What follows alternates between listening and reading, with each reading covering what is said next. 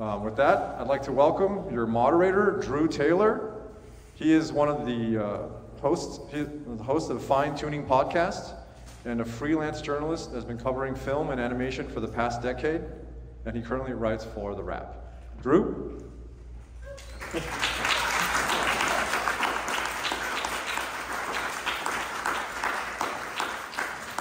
Hello, everyone. Thank you for putting down Zelda for a couple of hours for us here. Let's bring Craig out here. Craig McCracken, legendary cartoonist, animator, designer.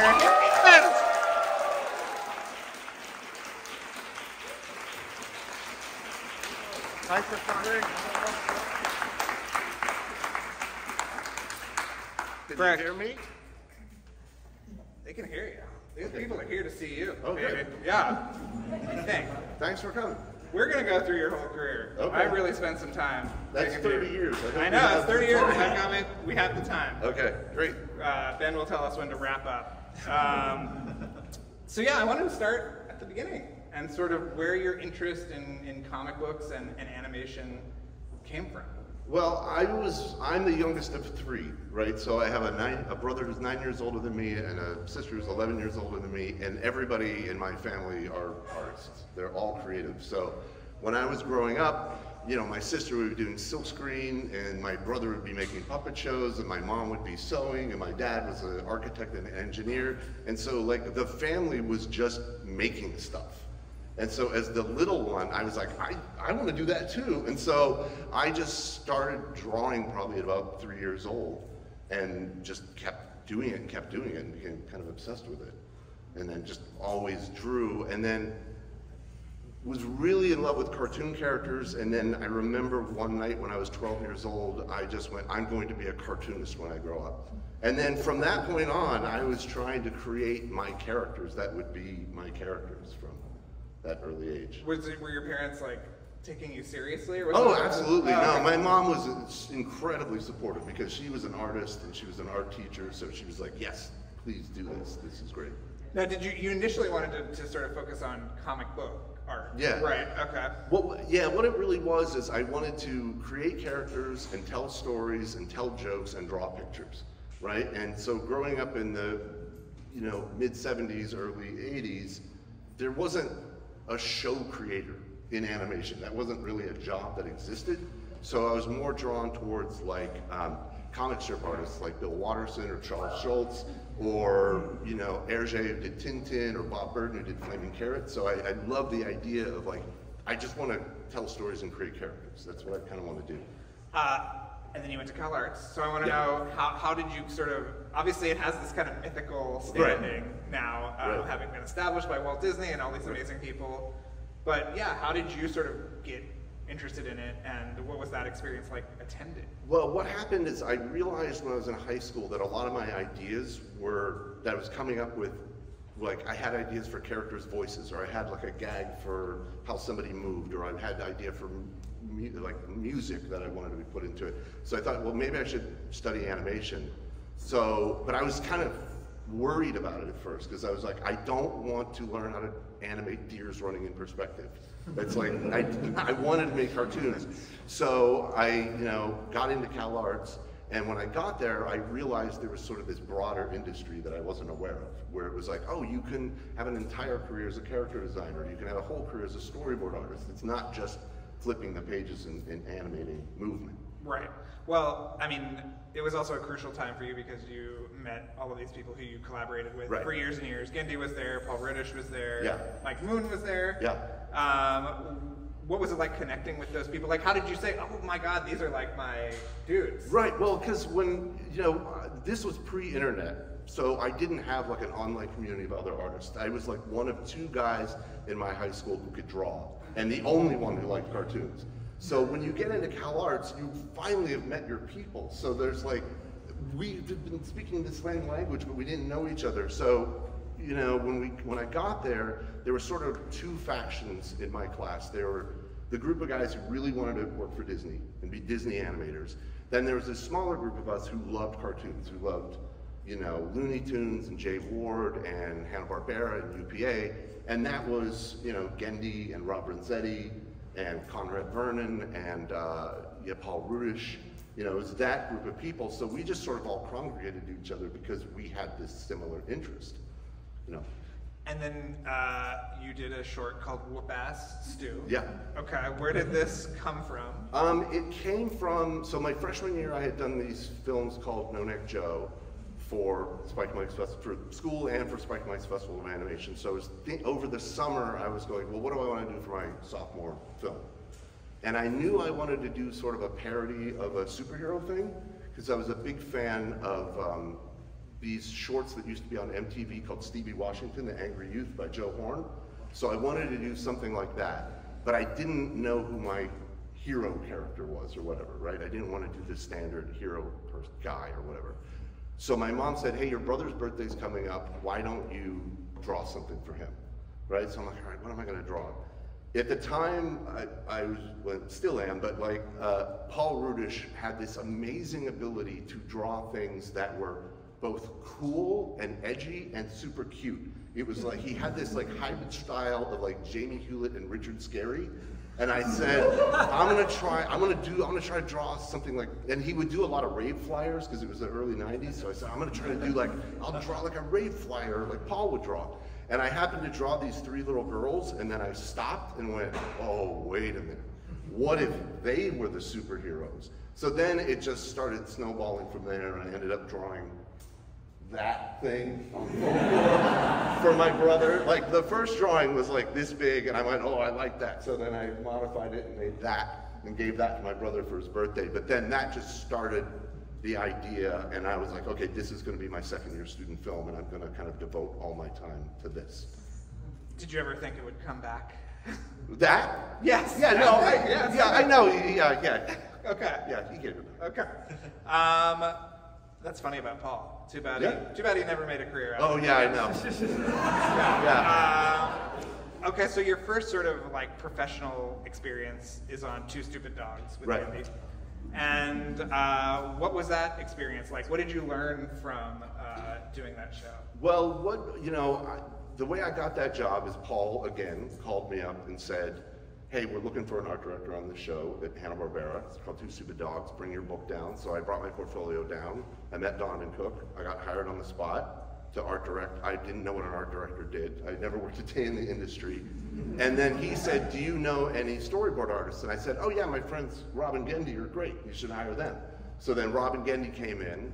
And it was funny, Paul thought Rob and Gendy were one person named Robin Gendy. And then he met them and went, oh, you're 2 people.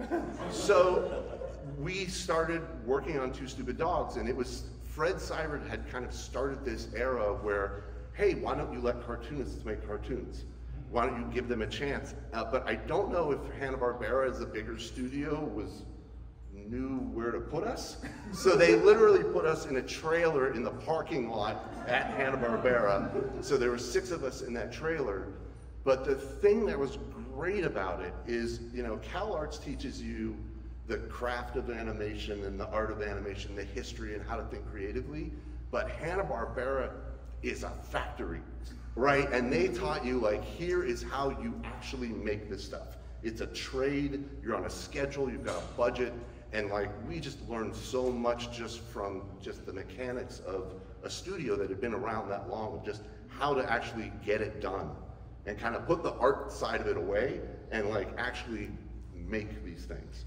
Well, everyone in this room looks like they're about 18 years old, but the 90s was a very exciting time for animation, and I was wondering if you could talk about that time specifically and sort of how it compares.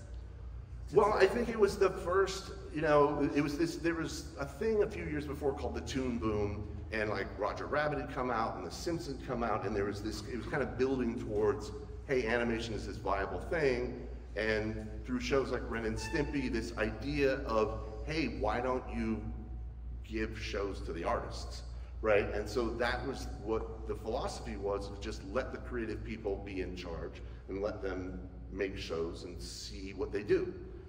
Why not? And so that's really the kind of the beginning stages of that era. And that's when I started to think like, oh, maybe I actually could make my own show. Right? And so at the time, we were working on Two Stupid Dogs. I had my student film for Whoop Ass Girls. I took it up to the development department at Hanna-Barbera. This is '93. I showed it to Margot McDonough. She said, I'm not supposed to do this, but she bypassed the entire development department, took me down to Fred Seibert's office. We played it for Fred Seibert, and Fred Seibert said, yeah, let's make it. Let's do 13 episodes. Let's do 13 episodes. So I walked back to the trailer going, I just sold the Whoop-Ass Girls, right? And then as we were doing contract negotiations, Fred called me back and said, no, we're not gonna do that. We're gonna do this shorts program with Cartoon Network, and that became What a Cartoon, where we started doing those shorts. So that was 95. Yeah, 94, 95, around that time, yeah. And so I was going to ask you if it was always an idea to do it as a series before that. Yeah, in my, back fantasies in the back of my mind, but there was no path to that, Well, but now it looked like maybe there was. Well, was the What a Cartoon show a kind of incubator? Because you had a short, Gendy had a short, Dave Weiss, Rob had a short. Yeah. So was that kind of like the testing ground? Yeah, pretty much. It was like, let's give these artists that are here at the studio a chance. And so Gendy pitched Dexter's the same day I pitched Powerpuff. We both got the green lights on the same day. And so the same, essentially 3 people made all 4 of those shorts. So myself and Paul and Gendy made, I can't even remember the order we did them in. We made yours was the first was it? Aired, Thanks. and then Dexter's was the right. second. Yeah. But so we probably did Powerpuff first, and then Gendy and I switched hats, and we made Dexter's, and then we switched hats back, and I did another Powerpuff, and Gendy did another Dexter's. Yeah. But it was the same 3 of us, really, who were doing those shorts together. Was there some kind of did they get a big response? How did it go from you doing this for this weird anthology to being brought on for an entire show? Well, what ended up happening is, so the shorts were made, the Dexter shorts were made, the Powerpuff shorts were made. Then they go to focus testing, where you show them to kids. And I was in a focus test for Meat Fuzzy Lumpkins. They invited me to it, and you've probably heard this. There's a group of 11-year-old boys who watched it and literally said, this is the worst cartoon ever made, and whoever made it should be fired. So I went, all right, that's it. My career's over with. And then for like a week, I redesigned the girls. I gave them fingers. I made them look like more real people. And I literally got a call from Mike Lazo, and he said, look, I heard what you're doing. I heard you're trying to change the girls. Don't. And he goes, you got a really extreme negative reaction. And he goes, I'm more interested in extreme reactions than lukewarm reactions. He said the fact that they hated it meant there was something there that was hurting them. And you just have to figure out the formula to get them to love it. Because the thing that Lazo said scared him was when people were like, yeah, that was okay. Right. That's what he didn't want.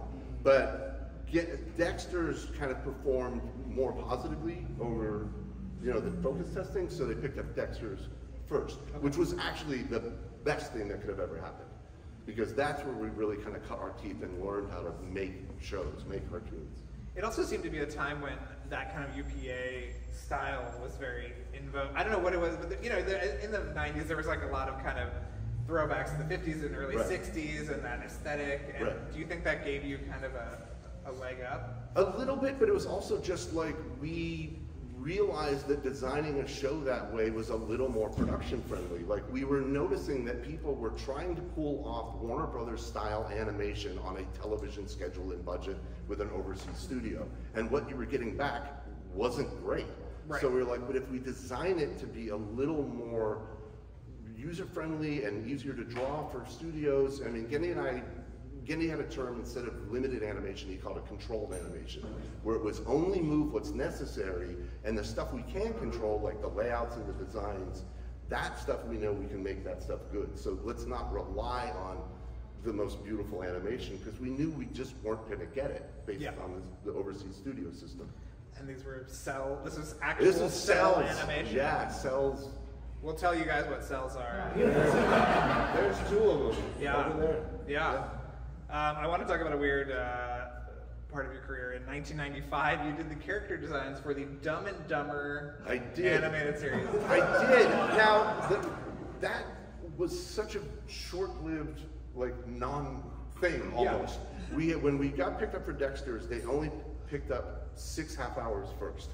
And they wanted to see how they did and see what they thought of them. So there was this weird interim period where I was at Hanna-Barbera, and we were just waiting for the back 7 pickup, and they said, hey, we're doing this Dumb and Dumber show, And they handed out to a bunch of artists. Kelman did stuff.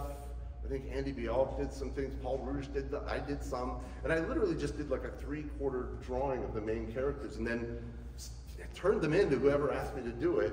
And then they said, "Oh, they're going to use your designs." And I'm like, "Oh, okay." And I never worked on the show. I wasn't involved in it. I wasn't. That was just a long lunch hour. Yeah, pretty much. I'm like, that's how I would draw them. Maybe I did a turnaround for them, but I was never like, "Oh, I'm Dumb and Dumber." Okay. I don't even know. I have several questions about, did they have to sign off on it? But you maybe never... they did. Yeah. Maybe secretly Jim Carrey, And Jeff Daniels were, I have no idea. Yeah. During this period, do you feel like you were refining your aesthetic? What we would characterize as sort of a Craig McCracken look? Yeah, well, not just a look, but just how to make cartoons. Like when I was on Dexter's Laboratory, I art directed that show, but I also was doing a lot of the storyboards. And so I really learned how to tell stories in a short format. Because a lot of times, like Meat Fuzzy Lumpkins and even Crime 101, they're really artsy and weird. And like, I wasn't communicating with kids, and I was just being a goof. And so when I was on Dexter's, because it wasn't my show, I was like, okay, I'm making this for Gendy, this is what he wants, and I'm gonna try to do this, and I'm gonna try to communicate to the kids. I really learned how to make short cartoons, and just did lots and lots of boards, and treated things a little more sincerely, and just was trying to, do fun stuff. And that's why I ended up getting Powerpuff. I never re-pitched Powerpuff to Cartoon Network.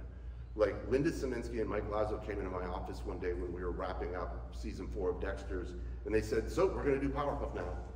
And I'm like, "What?" They're like, "Yeah, we want to keep the crew together. We have been loving your boards. You just consistently deliver these funny, really well done boards on Dexter's, and we think you're ready for your own show." Wow. And so I went, "Okay, I'll do it." And I took it, deadly serious. And they're like, "We want you to write a Bible." And I remember there was a period where Lazo was like, "Can you just call them Pink, Blue, and Green? Because I can't tell them apart." I went, "No, I'm not calling them Pink, Blue, and Green." And so I was like, I need to, because this is now a second chance. Yeah. And so I'm like, all right, I'm gonna just be sincere about this. I'm gonna treat them like kids. I'm gonna put an origin in every episode. But when I put this Bible together, I was finding myself just trying to describe the characters over and over again. And I just went, you know what? I need to get their voices on the page. So I just wrote 20 questions, and I had the 3 girls answer them in the Bible. And so when they got it, they went, "Oh, I know who they are, and I know how they respond to things." And so that was just like being sincere and writing the characters sincerely and not being so kind of artsy and weird. Well, can we talk about your creative partnership with Gendy? Another guy who, sadly, his career never took off. Yeah, right. Yeah. Well, Gendy and I mean, we both are, obviously we like the same kinds of cartoons. Yes. We both love visual storytelling. We both love high design. But one thing we really did when we were on Dexter's Laboratory was we realized we only had 7 minutes, and dialogue eats up time, terribly. So we're like, how do we tell these bigger stories in this shorter time? So we both were just studying filmmakers like the Coen brothers. Like we went and saw Hudsucker Proxy, and if you haven't seen it, it's the most cartoony movie ever made. And sequences like the Blue Letter sequence and the Hula Hoop sequence, and even Sam Raimi's Army of Darkness, those had sequences in it with no dialogue, but it was a way of caricaturing and cartooning things that weren't just about cartooning, drawing a funny drawing. It was like, oh, the music can be cartooned, the art direction can be cartooned or caricatured. And so we just got obsessed with those films and went, that's how we get more story in less time. So Gendy and I just kind of fell in love with that kind of language, and just were like really good collaborators for the period we were working on. Sam Raimi directed the Hula Hoop. Yeah, I know, right? Yeah, it's the best sequence. But it was just like, here's how to get a lot of information in with just pictures. So you get Powerpuff Girls, it's a show. Right, yeah. Okay. Yeah. And you say, oh shit, this is all on me. Right. What were those sort of initial, few months or years like? It was exciting because, we all loved working with each other on that Dexter's crew, and so we were so happy that we didn't have to disband, and we got to keep making stuff, and, on Dexter's we were doing 7 minutes, but on Powerpuff they let us do 11, so we're like, okay, now we're getting a chance to kind of expand and learn everything that we learned on Dexter's. And Gendy is just a huge action fan, right? And so he, you know, I think he saw Powerpuff's like, now I can show what I can do with action, you know, because there was even a period when we were doing Dexter's, you know, we had that sidebar on the end of the Dexter's credits, and they just showed clips of the main title. Gendy literally wanted to do a scene with Dexter riding a black horse with a flaming sword, and like, he, you know, because he wanted to do Samurai Jack, but he was like, yeah, I'm gonna have Dexter on the sword, and we were like, what does this have to do with a horse? This has nothing to do with the show we're making. But even then, he wanted to, you know, do that. Like, and so I think he saw Powerpuff as a chance to like, now we can do action. Right. You know. When did you know that you had a genuine sort of phenomenon on your hands? Well, there was a few things. Pinatas, definitely, were a telltale sign. Yeah, when you get pinatas, you know that you've maybe made some cultural impact. Yeah. We had an airplane once, a Delta commuter flight, that flew like the East Coast with the Powerpuff Girls on it. But the one that kind of hit me the most is my mom had a friend who was visiting the Amazon rainforest and brought her back like a little hand-woven artisan basket with blossom on it. And I'm like, how is this reach the Amazon rainforest? So I'm like, okay, yeah, this is a thing. And I thought Powerpuff was gonna be like a cult hit. I thought like, oh, no, I thought we'd get some shirts in a record store somewhere, and maybe years later they go, remember that weird show that was on Cartoon Network about those superhero girls? Like, I didn't imagine it would be what it became. Did its oversized success impact you at all, or interfere with the ongoing production of the show? It only interfered with the ongoing production because I wanted to have my hand in everything. So like every like chapter book that might cross my desk, I'd like, I gotta redraw this, or every like, you know, pose in a style guide, or the comic books or whatever. And I was just like trying to do the show and trying to do all those things. And there was one time we were like behind production. There was one time I was on the phone with Lazo and I was complaining about some of the consumer products or something. And he just went, Craig, I need you to finish that fucking show. And then I'm like, okay. And I wrote it on a Post-it and I shoved it in front of my desk. And then I just kind of went, I can't look at all the books. Yeah. I can't look, because it was too much. That would have been a full-time job. And I just said, I've got to just disconnect from that and then just focus on the show the whole time. Well, speaking of that, you left the show in 2002. Was that to work on the movie? Why did you? Well, we put the show on pause to do the movie. Okay. Then after we did the movie, Powerpuff picked back up, but as soon as we finished the movie, Linda and Lazo took me out to dinner and they said, we want another show from you. Okay. So I started developing what became Foster's, and when I had to go do Foster's, I couldn't also do Powerpuff full-time for the last 2 seasons, yeah. All right, let's talk about the movie, which I love. Oh, thank you. It's wonderful. Wow. I think we need another Craig McCracken movie. Yeah. So, anyway, so released in 2002, it was like sort of a big summer tentpole movie. Yeah. Can you talk about what that experience was like?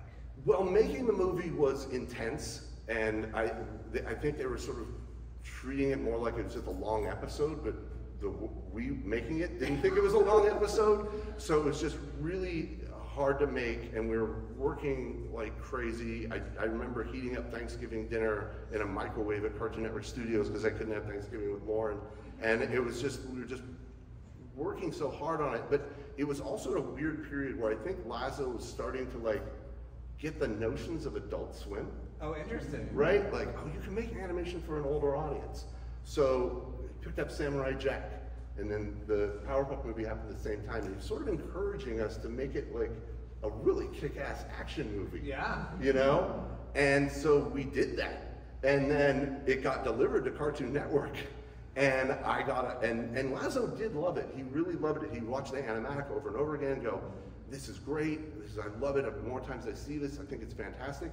In the time it took to make the movie, there was a big regime change at Cartoon Network, and the new bosses saw it, and I don't know what got said, but I got a call that said, Craig, you killed the heart and soul of Powerpuff Girls. And I'm like, oh my God, what? And then we tried to do what we could to repair it, but you know, it got released, and one of the... What was the issue? It was dark.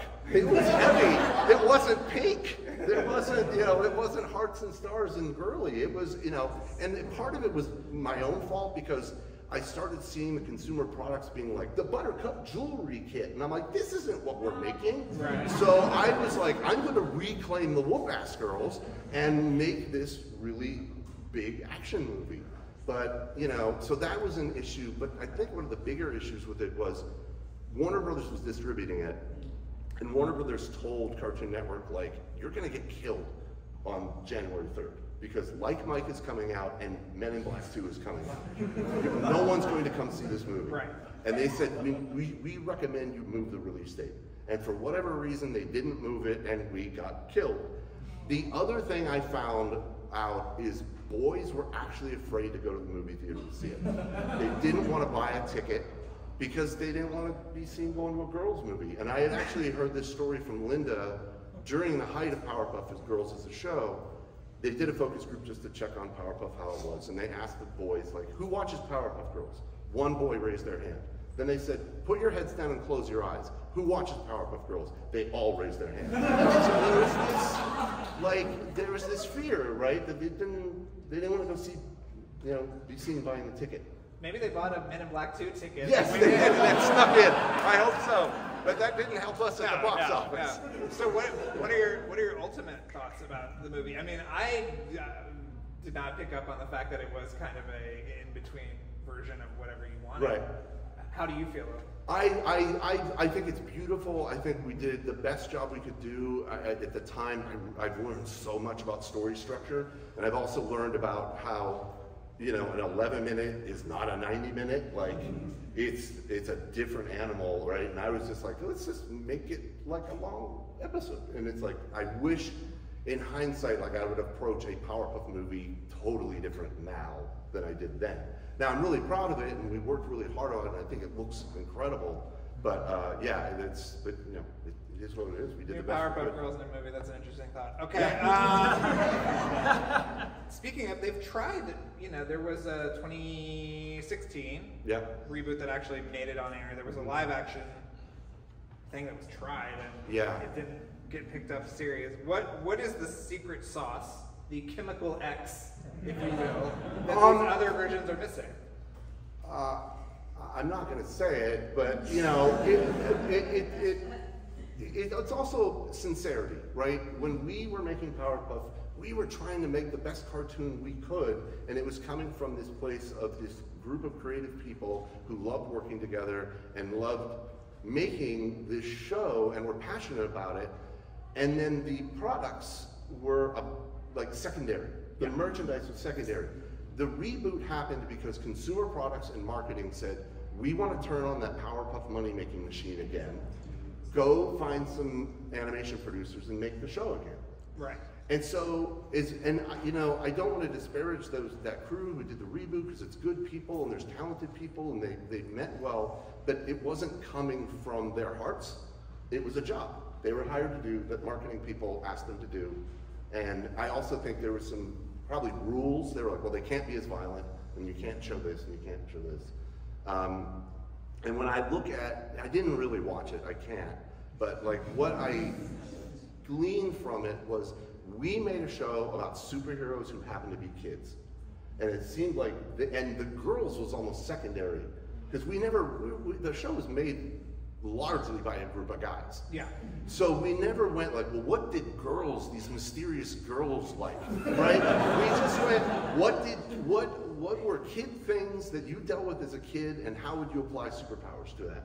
Whereas the reboot felt like they made a show about girls that happened to have superpowers. Yeah. And it was like a different perspective and approach, and I think maybe that's why it just didn't connect. Yeah. Because you can reboot something incredibly well. Lauren has proven that out with Pony. You know, she's probably made the best animated version of My Little Pony there has ever been. And also our friends Frank Angones, his reboot of DuckTales is great. Yep. But they loved those projects. Yeah. And they remember why they loved those projects when they were kids, and they put that into the work. Yeah. You know? Did you see anything from the live action? Are you opposed to a live action? Well, I had one meeting with Diablo and Greg and Warner Brothers before the pandemic, like February 2020. And I met with them and they're like, we're gonna do this live action Powerpuff version with them as adults. What do you think? And I went, well, you've made them adults. They're no longer the Powerpuff Girls. Right. Because the Powerpuff Girls, their kryptonite is the fact that they have to go to bed on time. Their kryptonite is they have to listen to their dad. They have to go to school. Their kryptonite is the fact that they're children, right? And when you take that aspect out of it, it's just 3 Supergirls. Right. It's not Powerpuff anymore. Yeah. You know, so I don't know what's happening with it, you know. There were some leaked set photos. The Yeah, girls I saw looked great those. in their little outfits, but yeah, I don't know. It Right. didn't get past the pilot stage. Yeah, I don't know what it was. When I asked them, like, well, how are you doing Mojo and Fuzzy and the Amoeba Boys? And they're like, oh, we can't. And I'm like, well, then why do it? Like, if Mojo's not a monkey, what is this thing? Like, you know? Maybe they'll figure it out one day. Okay, can you talk about the origins of Foster's? It's a beautiful story. There's a bigger story. Oh, let's tell it here. Originally, Foster's started out as a show called By George about, and it's going to be a weird roundabout thing. So it's this show called By George about this young couple, you know, in their late 20s, 30s, who had a baby. And their baby, George, had the ability to manifest any emotion or feeling or thought he had into an imaginary friend. Okay. Right? So they're in this apartment, and oh no, George is both cranky and tired. So tired shows up, and cranky shows up. Oh, now hungry's here. And like, so the parents had to deal with not only these manifestations of these emotions, but they had to take care of their toddler, their infant son. Right? I had developed the characters, I figured out what their apartment looked like, I had designed them, I had created all of George's emotions. I ran into Linda Saminsky at Hanna-Barbera's, at Cartoon Network Studios rather, and I said, oh, come here, I have this new idea for a show. And she's like, oh, I'm really excited. And I pitched it to her, and she went, huh. And she's like, I've never heard anything like that. And I went, oh crap, she doesn't like it. So I went home, and I started panicking. Lauren, I'm like, I pitched it, didn't develop this thing, she doesn't like it, whatever, you know, it's not right. And I said, well, what do I love about this idea? And the essence of it, what I loved was regular people hanging out with imaginary friends. Like just these strange creatures in our world. And I was like, that's what I want more than anything. And I was like, well, how else do I make that happen? And at the time, Lauren and I had 2 shelter dogs that we'd adopted, and we had always wondered, like, what was their life like before they came to us? So I went, why don't I just think about them like a dog shelter, but a foster home for imaginary friends, right? So like, where did these friends come from? Who created them? What was their history like? Why were they created that way? So the next day, and like, I just started writing it all down in a notebook. That one night, in the car, driving to work, Lauren was driving, I'm like writing down more stuff. I ran into Linda the next day, and I'm like, wait, do you have a few minutes? And I said, remember that thing I pitched you yesterday about the baby and the imaginary friends? And she's like, yeah, and I said, I changed it. I said, it's now about a foster home for imaginary friends. And she laughed. And she smiled, and I went, that's it, that's the show. Yeah. And so, and like, as we were talking about it, she was like, oh, that's really exciting. She goes, is there a kid in it? And like, on the spot, I lied and said, yeah, there's a kid who doesn't want to give up his imaginary friend, but they've agreed to let his friend live there as long as he comes and visits every day. And she went, oh, great. And so, like, so I knew that was the show, right? But it's this kind of good exercise in that how malleable ideas are, and to really kind of find the essence of why you like something, because it can always evolve and change, you know. And Foster's even continued to evolve after it was greenlit. You know, when we were in the story meetings first making the show, Frankie was married. She was like in her 30s, she was married, she had a husband, he had a husband named Brian, and we would be breaking stories, and I would go, what's Brian doing? And we found that both Wilt and Mac were doing exactly what Brian was doing. So in the story meeting, we're like, okay, Frankie's now 20, she's not married, that makes Frankie a little more youthful, and she can fit in with her friends, and Mac can have a crush on her. And like, I remember Craig Lewis said, Coco should lay eggs. And I went, Coco's a girl now. So it's like, maybe Lauren may have been the one who insisted that Coco was a girl, to be honest. But you just have to be open to that kind of like sculpting with your team to find those ideas. Anytime Brian's off screen, everyone should be asking, Yeah, where's Brian? well, he had nothing to do. Have you guys kept adopting dogs? We have. Okay. Yes. Okay. Yes. What was it like? Because Lauren was incredibly instrumental in the development of the show and continuing on the show. Okay. Can I ask, like, what is it like partnering with your life partner? It's easy because, I mean, we started this creative conversation 23 years ago, and we haven't stopped. Like, you know, she had a friend on Powerpuff, one of our directors named Randy Myers. Lauren was an animator, 2D animator at Turner. They had animated on Cats Don't Dance and Iron Giant. And when 2D animation started to fall apart, she was looking for work. And so she was a fan of Powerpuff. She went to Randy and said, hey, can I take a storyboard test? So she was taking this storyboard test, and I didn't know what was happening. She was taking this board test. Then she finishes the test, Randy brings it in, introduces me to her. I'm like, wow, who are you? And you know, she told me, she's like, oh, I've been seeing your name my whole life because my half-brother is named Craig McCracken. And I'm like, oh, wow, that's weird. So I read her storyboard and I'm like, this is great. And then I take it to Gendy and I'm like, take a look at this. This is a friend of Randy's. And he's like, what do you think? And I'm like, just read it. And he read it and he came out and goes, we should hire her. And I went, that's what I thought. So like, we hired her, and just from the time she started working, we just clicked. Like, you know, you won't believe the amount of things we have in common. So it's just been this kind of, you know, just the love of my life, and this, you know, creative collaboration we've had together. And like, we have this joke that like, when you hire one of us, you get the other one for free. You know? So like, every project Lauren is on, I'm not working on it, but she's showing me everything, and everything I'm doing, I'm showing her, and it's just, we just really kind of understand each other, and like, my weaknesses are her strengths, and you know, we just kind of really help each other.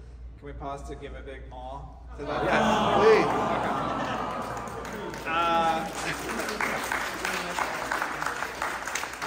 So in 2022, they announced a Foster's spin-off, reboot, something that you are actually working on, right? Oh, it was my idea. Okay, so why now? Like, what's the elevator pitch? Basically what it was is, you know, Lauren and I have a young daughter who's 7 now, and when she was really little, we both were watching a lot of preschool shows. And as a parent, there's a lot of bad preschool shows. But there's also, like, when you find a really good one that your whole family just embraces and loves, you're just like, oh my God, please, thank you, thank you. Like, when my daughter's like, let's watch Bluey, I'm like, yes, let's watch Bluey. Right? So there's this market for really great preschool. And when my daughter was really little, she would want to watch Foster's. And she was like 3, and she would call it Monsters. And she would watch, we'd put it on, but it wasn't written for her. Yeah. So I'm like, you know what? The thing I love about Foster's is it's not just about Mac, Blue, Will, Eduardo, and Coco, right? It's about this home for imaginary friends. And there's no reason why I can't turn the camera to another group of friends who are maybe more targeted towards, like, you know, younger viewers, and explore their story in the house.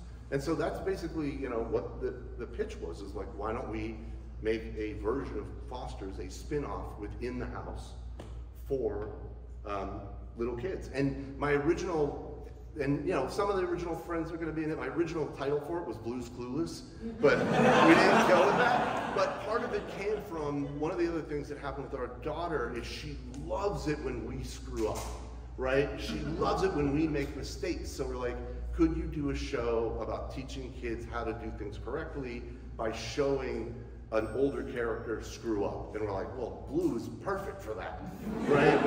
He's an idiot. So, like, watching him mess up and the other ones go, well, that's not how to solve problems, we thought could be a fun, so we're currently developing that and hoping to go, you know, pitch that out to. I'm a little sad he's still in the foster home. You know, he should. He doesn't age. He's still in the well, system. like what's great about the show is it literally is like it's happening currently with right after Goodbye to Blue. Oh, okay. Right? Okay. It's like it's still the same time. It's okay. just another room in the house. It's not the future. I love that. There's also a John Krasinski movie coming out next year that you might want to get your some lawyers things warmed out about that. Yeah, we'll talk about that later. Yeah. Okay. You also served as like a creative consultant on a bunch of shows, including Chowder, Uncle Grandpa, and Regular Show. So I wanted to know, sort of, how did you advise, or what was your capacity in those shows? And yeah. Well, I wasn't really a consultant on a Chowder other than yelling at the development department that you better pick this up because it's incredible. But Uncle Grandpa and Regular Show, and to a certain extent Adventure Time, sort of came from the Cartoon Institute, which was sort of, Sue Snyder came to me at one point and said, I want you to start a development program. And I'm like, well, you already have a development department. And he said, well, a little creative competition in the studio is a good thing. So Rob Renzetti and I set up the Cartoon Institute exactly like what a cartoon. So it was like, artists would come to us, they'd pitch us their idea, we said, that sounds great, go do a storyboard. The other thing we did, we'd pay them for it, because if they had a day job, they weren't gonna spend time on their own work. If they got paid for it, they'd do it. So they would do their 7-minute board, they'd come in, they'd pitch it to us, and then, like, the brain trust of the Cartoon Institute and Rob Sorcher, who's the one executive in the room, the artist would leave, and that moment we go, are we making it or are we not making it? Yes or no? And if it was a yes, then we would make their short. If it was a no, then we'd say, thank you for doing it, it's not right for us right now, but you get paid for it, whatever. So, JG and Pete Braungart, they were part of that program. So they were the guys who just got the yes. And we were just sort of there to kind of offer our experience, because it's like, you guys have the talent. You're no different than Gendy and I were. We just want to give you the opportunity to make your thing. And so Rob and I tried to like just kind of stay out of their way and let them do their thing. And Penn didn't necessarily pitch Adventure Time in the Cartoon Institute, but when Nickelodeon passed on it, like, we shoved it in Rob Sorcher's face and said, this is the next greatest cartoon, you better pick this up. Really? Because we said we could bring Penn into the Cartoon Institute and we could do a short with Penn. But why, when this is here and ready to go? Yeah. Like, just do it now. But, there were just certain things, advice we could give. Like, I remember when JG was first developing Regular Show, he had Mordecai and Rigby working at a human zoo, right? Where there were literally humans in cages, and they were like sweeping out the cages, and I'm like, that's really funny, but you're gonna hate that you decided that by season 3. Right. Because you may wanna put a human in your show, and that just makes it weird. Like, and I'm like, just don't, it doesn't matter where they work or what they do. Right.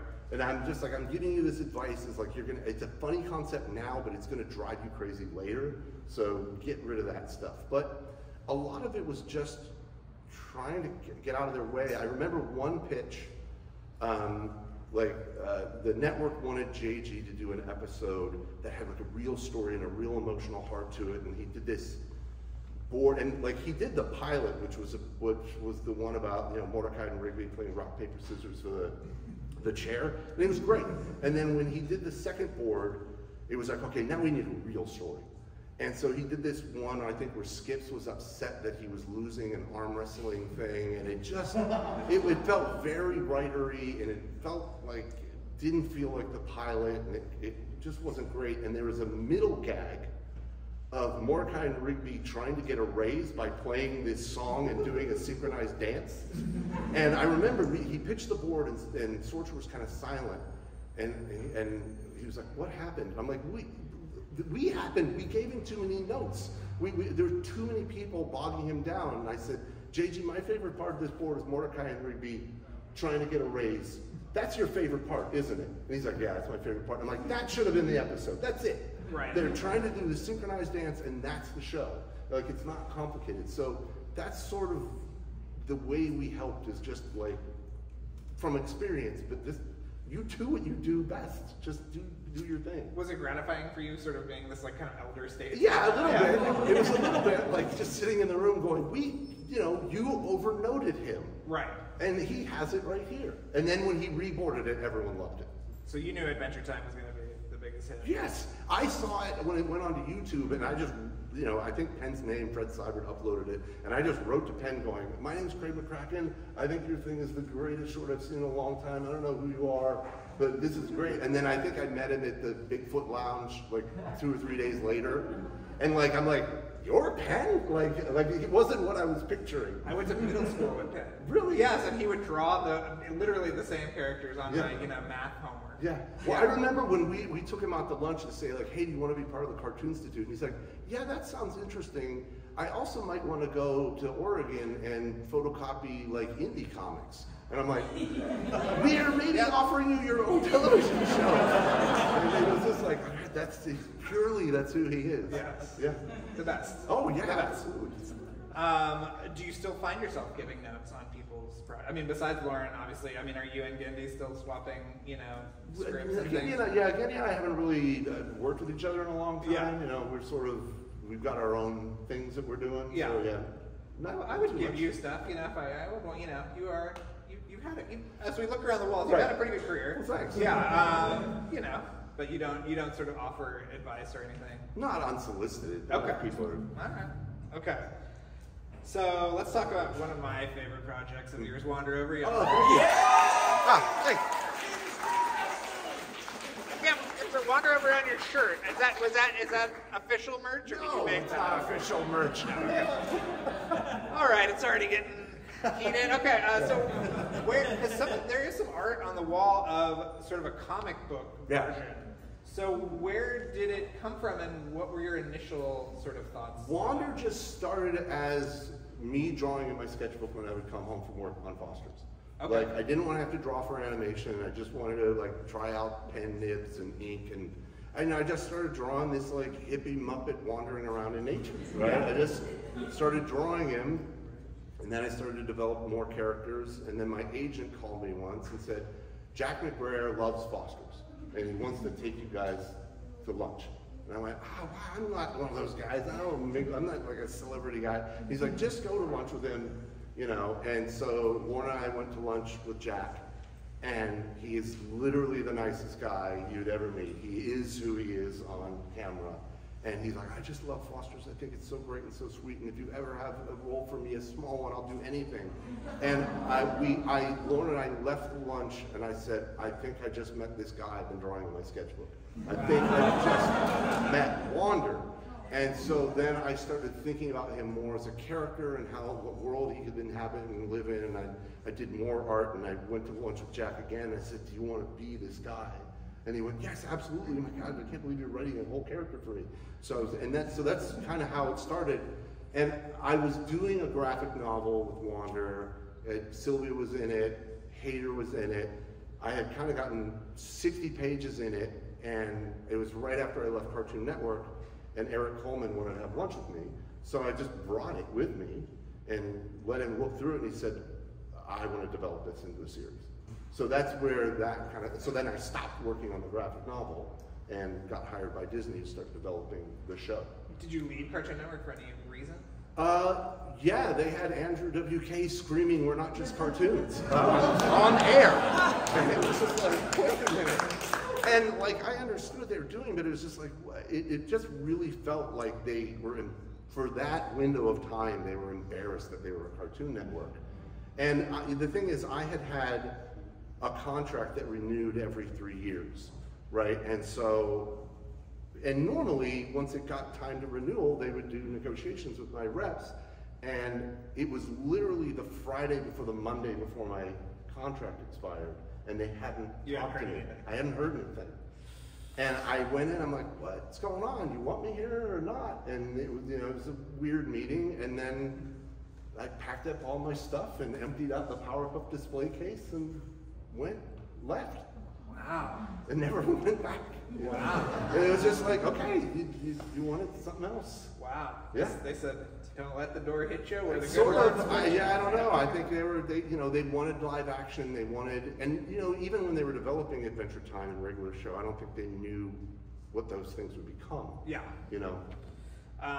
So what was it like working with Disney on Wander Over Yonder? Because it seems like you always kind of find yourself in a really exciting kind of a creative atmosphere at the right time. Right. And during this time at Disney, some people, they were greenlighting things like Future Worm, and Alex was working on Gravity Falls, Right. and so what was that environment Well, like? what it was like is, Disney had success with Dan and Swampy with Phineas and Ferb, right? They had trusted artists and done their first creator-driven thing, and it worked.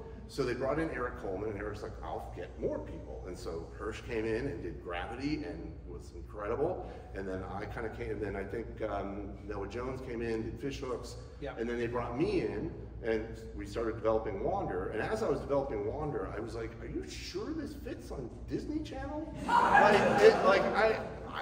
happy that we're developing it, but I don't see it fitting with your beautiful teenagers. I just don't see how it fits there. We have a room full of them right now. And Eric said, and I'm like, it doesn't feel like the Disney brand. And he said, I assure you, don't worry about the brand. Don't worry about the Disney brand. So then we made the show, and it was on Disney Channel for, I think, 3 or 4 weeks. And then they were like, put all cartoons on Disney XD. Right. And so they just kind of, even Gravity. And they moved all of us to Disney XD, and it was like, okay, I may have been right, but these things were too weird for the Disney brand. And I think they were figuring out what is a Disney creator-driven cartoon. Yeah.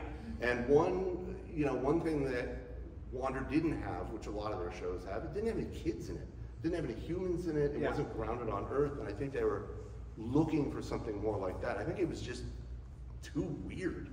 I made a cult hit at the biggest mainstream animation studio on the planet. Well, what were some of the chief inspirations? Obviously, it has this kind of psychedelic 70s album cover kind of aesthetic, but what were you looking at? Muppets. Muppets. Always Muppets. There was a show, Yellow Submarine for sure. There was this show called Professor Balthazar. I think it's from Croatia, I want to say, and it was made in the late 60s. So you were really using touch points at every... Yeah, of course. Every kid knows Professor Balthazar. But it's just beautiful and psychedelic and kind of UPA-ish.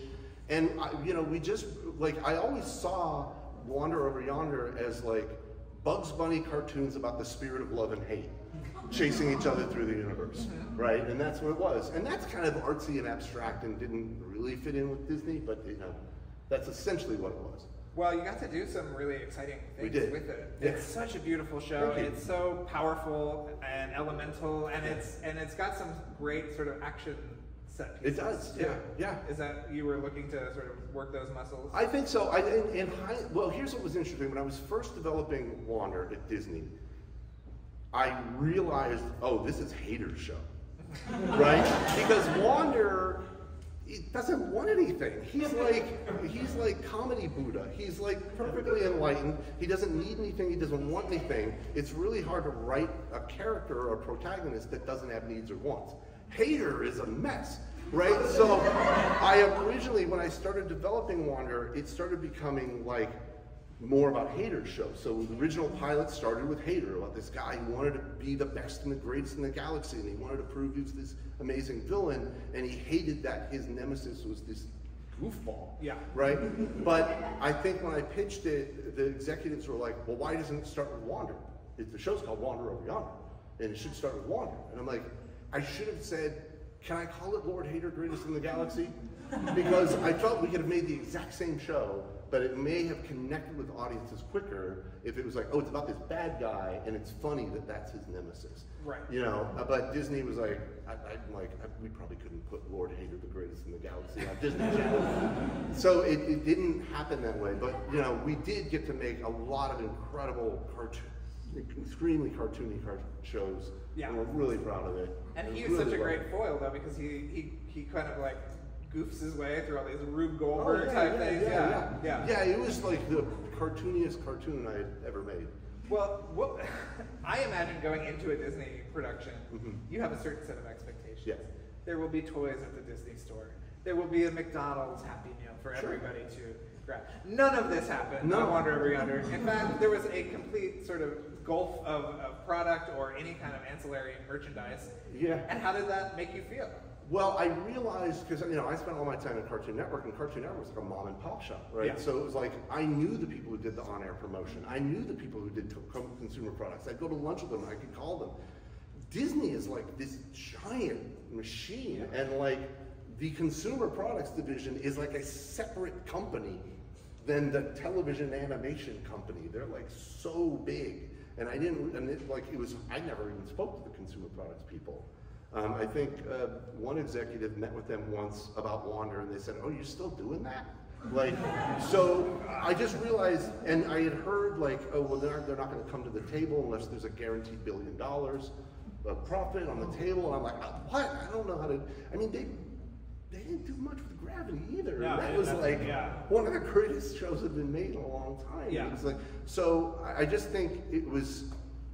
I'm really proud of the show, and they were really supportive. You know, the TVA people were really supportive, and we worked really hard on it. But I just think that it's a giant, machine. It's Disney, and it's just hard to kind of get in there and do something a little weird. Well, when did you know it was going to not be picked up? And do you want to tell us how you would have ended the show? Or is there ever a chance of going back? A little bit. I mean, we had a third season. We didn't have the whole thing planned. I don't want everyone to think we'd written every episode. We had like a proposal. Yeah. Here's what we would do for season 3. And we went in and we pitched it, and we had just won the Annie for Outstanding Series. So I thought, oh, maybe that'll convince them to do it. But we pitched it to them, and they ultimately said, no, we're not going to do the third season. And it was just like, oh, okay, that sucks. We were really excited about it. Well, one thing we were going to do with third season, and one thing that was hard about Wander Over Yonder, is travel shows are production killers because you have no reuse. Yeah. You have no reuse characters. You have no reuse environments. It's a nightmare to produce those shows. So we're like, how do we do Wander and at least get them in the same environment, right? So we had this idea where, the end of season 2, they were all stuck on the Lonely Planet. They had defeated Dominator, and then Wander was like, well, let's get everybody home. And that planet, there was a crashed ship, and so they, pulled an Electric Mayhem, and they painted it up all psychedelic or whatever, and they were powering it by orbals, and so all of Wander's friends from all the different planets were on the ship, and they're like, hey, you're beepers, watchdogs, come on, join our ship, right? And so it was gonna be, life on the Star Nomad, as they were trying to take people back to their planets. But that wasn't really happening. They were just having fun. But Hader had to share a room with Wander. And it was just like, because we realized in certain episodes when we put the 4 of them together, they were like magic. Whenever we got Wander, Hader, Sylvia, and Peepers together, it was just, so we were like, how do we do more of that? So that was going to kind of be the main thrust of the show. There were other things in Hader's origin and stuff that we were going to explore. Is there ever a chance of it coming back? Or are you doing a comic book? I'm not. Well, I don't know if I legally can. Yeah. I mean, the problem with it coming back is all the champions of Wander aren't there anymore. Yeah. Like Disney's gone through a lot of turnover with executives, and there's just I don't even know if they know they own it. It's like maybe they do, but I just don't think it's something that's on their radar. Right. Now that we also learned.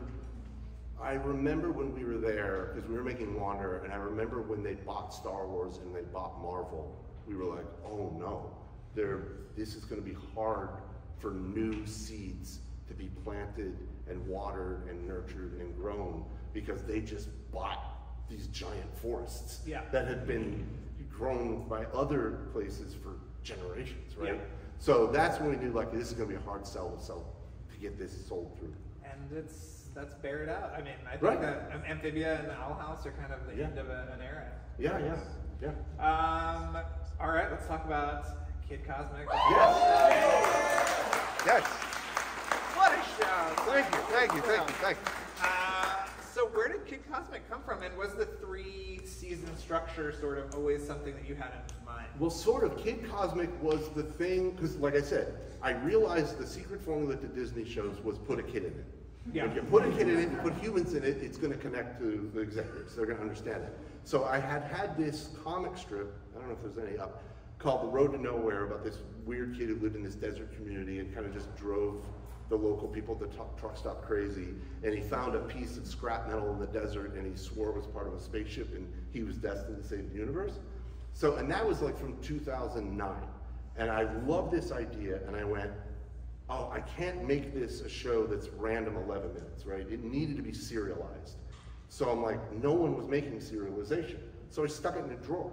And then Hirsch makes Gravity Falls and proves that serialization can work. Yep. And I'm like, aha, there's a chance. So I went to Frank Angones and I was talking to Lauren about it. And I'm like, look at this comic strip, what do you think? Can we do this? So we actually developed Kid Cosmic, which was originally called The Kid from Planet Earth, at Disney after Wander. Oh. So it was a show, and we probably developed it for a year and a half at Disney, and Disney loved it, right? We did the whole pilot, we had created all the characters, they were really excited about it, and they were looking for a boys comedy action show for Disney XD, and they loved it, and we're like, oh, okay, we're gonna get, I was even having meetings with who my point person would be when the show got picked up at Disney. And then they had, when it came time to pick shows up, they only had a budget to pick up one show. And they decided that they were no longer going to program for Disney XD. And they wanted girl-driven shows for Disney Channel. Okay. And so Owl House, Dana got Owl House picked up. And it was great. I mean, yeah. Dana did an amazing job with that. She's incredibly talented. She deserved that. But they were like, yeah, we love Kid from Planet Earth, but we're not making boys comedy action shows anymore. And I was like, oh, okay, all right. But my agent had worked it out that in my contract, if they passed on it, I got it back. Right? Now, like, whoever was going to pick it up was going to have to pay for what Disney put into it, but I legally had the right to go pitch it. So I had this pilot, 22-minute pilot animatic for Kid from Planet Earth. I took it to Netflix. I played it for Netflix. They watched it and they were like, this is great. Can you send us a digital copy? I then sent them a digital copy. They shared it with some of the other executives. They called me in a few days later. They gave me the tour of what the Netflix studios was going to be. And then I was like, wow, this is great. You're going to do this like creator-driven studio and give artists a chance to do whatever they want. And then I sat down with the executive. I said, okay, what do I need to do to sell this here? And they're like, it's sold. We're doing it. And they're like, how does 3 seasons of 10 episodes sound? I'm like, perfect. And so it was a really incredible time for them to just go, we want you to just do what you do and just, focus on quality. So there was no development at Netflix? Not at Netflix, no. We just started making it. There was a little bit of like, they told me, okay, you're going to have 30 episodes, which eventually turned into 24, but it was going to be 10 episodes a season, 22-minute episodes. So I sat down and went, okay, here's what I want. Here's the season 1 arc. Here's what I want to do for season 2. Here's what I want to do for season 3, and kind of presented it to them, just so they were aware. Right. But there wasn't any real notes or change this to this or any of that. What the happened? only note I got was, we have a show called The Last Kids on Earth, and so the kid from Planet Earth may be problematic. Can you come up with another title? Okay. That was it. What happened to the extra 6 episodes? We were behind schedule. and well, You got your hand slapped? no, not at all. We actually realized we were breaking stories, and we were like, this story that we've broken, it's only going to take 11 minutes. We don't need 22 minutes. So we started like just going, oh, if you take episode 7 from season 3 and put it with episode 8, and we just started minimizing the episode order. And we went to them and said, can we make 24 instead? Because what we didn't want to do is we didn't want to stall. Right. We didn't want to go like, the story's not progressing or moving forward, but we need to fill airtime because they picked up 30, right? So we just asked them, can we do less? And they were like, yeah, if it's a better way to tell the story, that's fine. And what was it like working with all those guys? Because Frank was on it, Rob was on it too, right? Rob was my Alex number 2. did some stuff. Alex came in for some story meetings for the end of season 1. Well, what was it like, sort of? Great. He's brilliant. Yeah. You know, and we were just having really great story meetings, and it was like making a Rolls Royce. You know, it was like handcrafting every episode carefully. There wasn't this panic of production. Like everything could be thoughtful, and the fact that it's a 7-hour and 20-minute story. Yeah. Right, and the fact that it all can be woven together, and we really loved producing that. And you worked with Mercury on that, right? Which they worked on Wander. Yeah, they did Wander season 1 for us. And they are just like the best. But you really pushed sort of graphically, you know, the look of everything. Right. Did they love that? Was it? Yeah. Well, what I thought about Kid Cosmic is sort of like a punk rock superhero team, right? Meaning that they don't really have talent, but they have the passion. Right. Right. So we wanted to kind of have a design style that looked human, right? And because everything gets so slick and perfected these days, you remove the humanity. So that's why in Siriotis' backgrounds, you can see pencil sketches, right? You can see paint, that the characters' lines don't close. That we wanted, even though it was done digitally, we wanted it to have that human quality, because I always said, you know, Kid Cosmic was about the people, not the powers. It was a real human story. And so we wanted the visuals to sort of reflect that.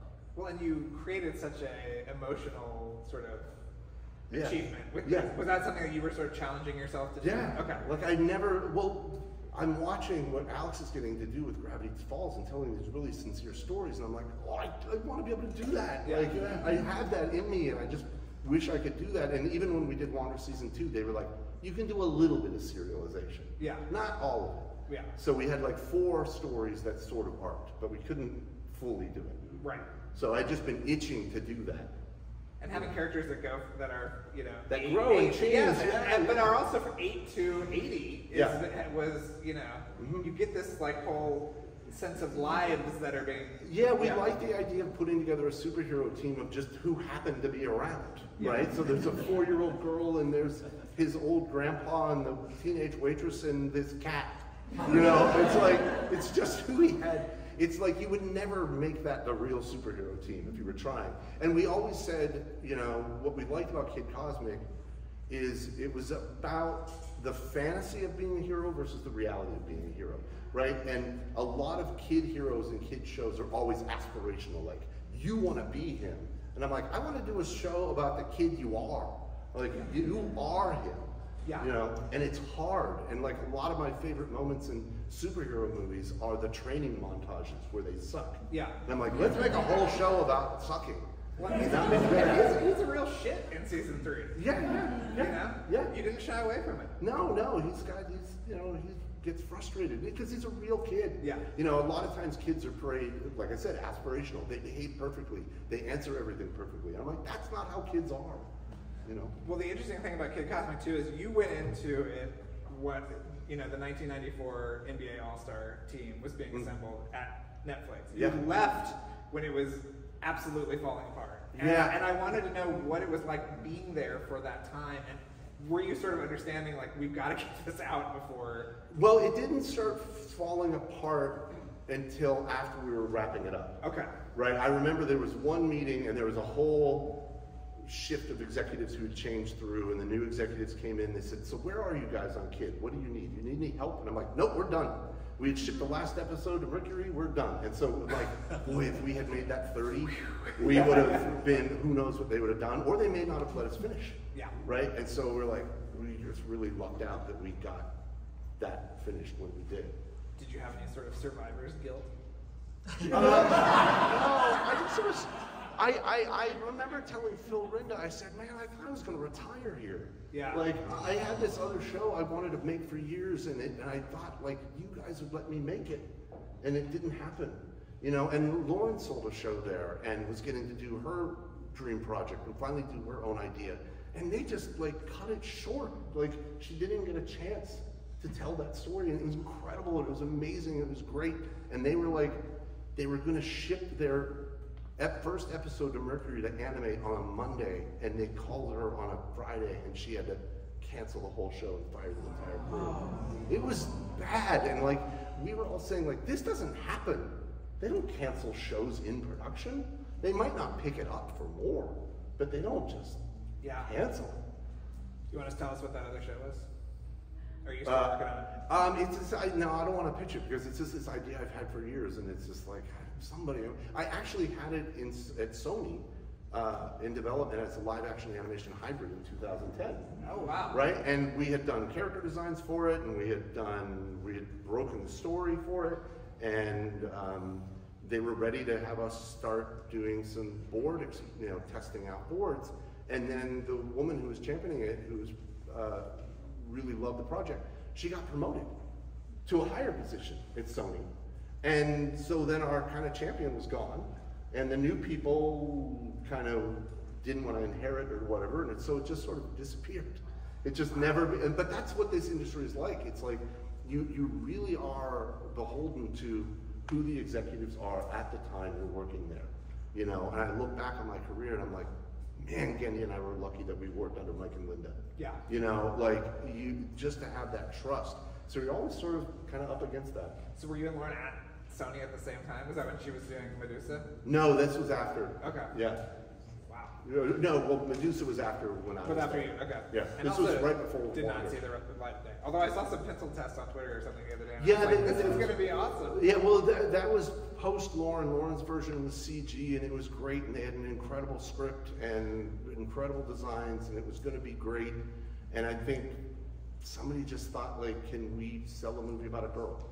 And it just didn't move forward. Do you want to do another feature? I would, yeah. With all of your knowledge now. I would, yeah. Well, I mean, it's made a 7 hour and 20-minute feature with Kid Cosmic, but like, yeah.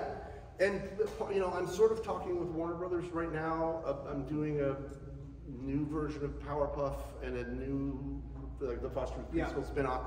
But Sam Register came to me early last year and said, what if you could do Powerpuff and you didn't have to wrap up the episode every 11 or 22 minutes?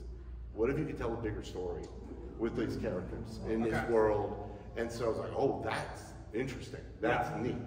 So I kind of, my tagline for this new project is, you know, bigger crimes, tougher fights, higher stakes, right? So I'm like, oh, and so this idea that I have, I'm like, it could be a movie, it could be a serialized show, right? But I don't know what it's ultimately gonna become.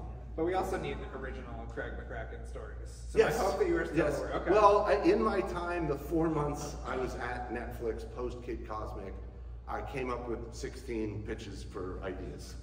And now they weren't fully formed ideas. They were just like, hey, here's some art and elevator pitch. What do you think of this? Yeah. Here's another one. What do you think of this? So I've got a bunch of other ideas that I've kind of just got in a drawer that could be something someday. You know. I hope that happens. I hope it does too. Yeah, I really do. On the other end of the spectrum, is there a property that you would love to put into?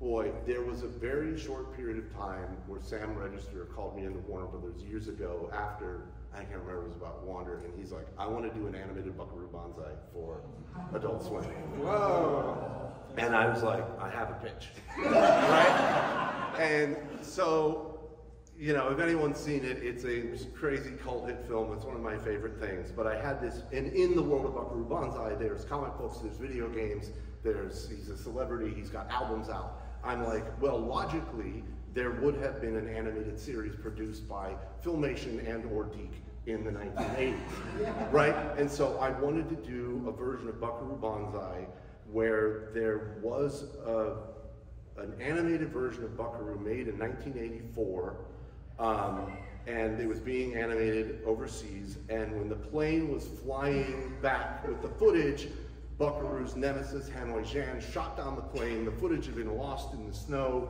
forever, and then through Warner Brothers Animation and Craig McCracken, we have found the footage and restored it. So it was a way to make a straight-up 1984 animated Buckaroo Banzai with the original cast and shoulder pads and 80s clothes, and like not try to reimagine it, just make it.